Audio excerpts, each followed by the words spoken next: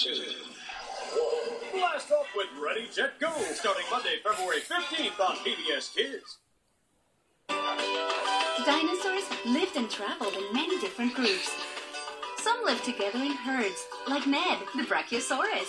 Sorta like buffalo, or even us.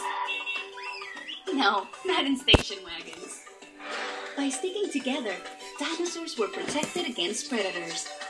Learn more dinosaur facts by checking out the field guide at pbskids.org. Stick around, there's lots more of your friends here on PBS Kids.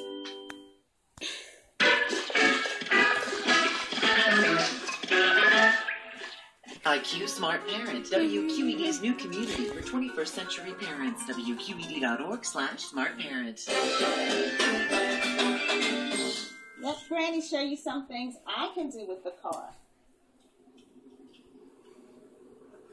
I flipped it, but if you're a race car driver, that's not a good thing. But I can slide it. That's when you go from one place to the other. And yes, and I turn it. So let's just close your eyes, and I'm going to do something with the car, and you tell me what I did. Open your eyes. Yes.